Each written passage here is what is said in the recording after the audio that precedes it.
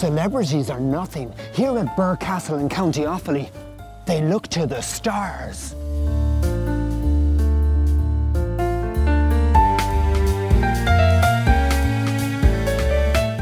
"50 hectares of trees, flowers, Irish wildlife, but this is my favourite spot here, the Carol Oak. Look how balanced it is. It's 500 years old. Makes me feel young again.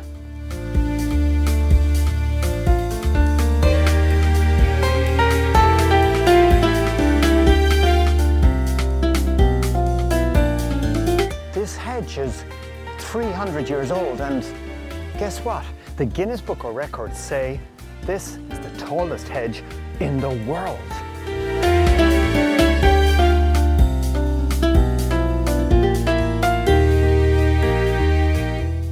Not many families can say, we lived here 400 years ago. I can. My forefathers lived here.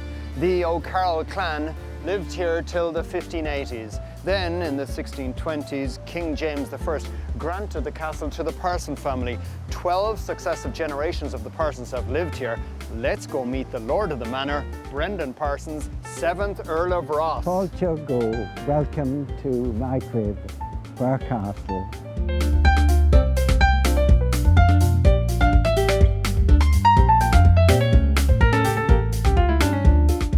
Lord Ross, it's hard to believe that 150 years ago, this was the Silicon Valley of the world.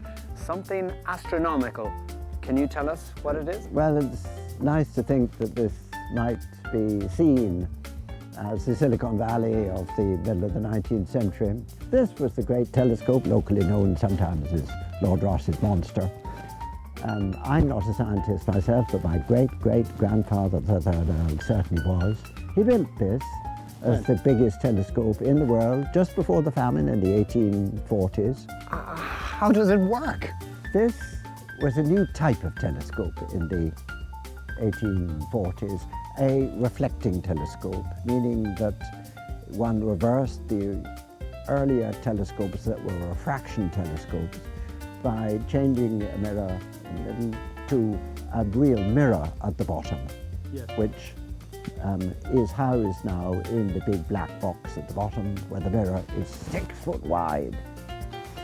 And in obliging the astronomer to get up into this little observer's box, which he can swivel on the lines of the lower gallery here, till he can get into position to look through the eyepiece, that brass eyepiece which sticks out of the top of the tube, and pick up in the center of the tube there. My one's much simpler.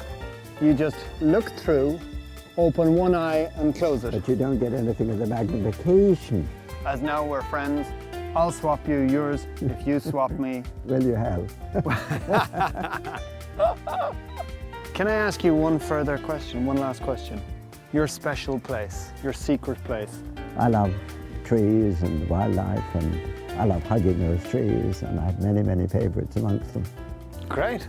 Let's go hug a tree. Hug the tree! Do you feel the vibe, Lord Ross? I do. I love it. Hug, all of us. Holding in, group hug. Now we can heap on their shoulder. Isn't this good? Okay.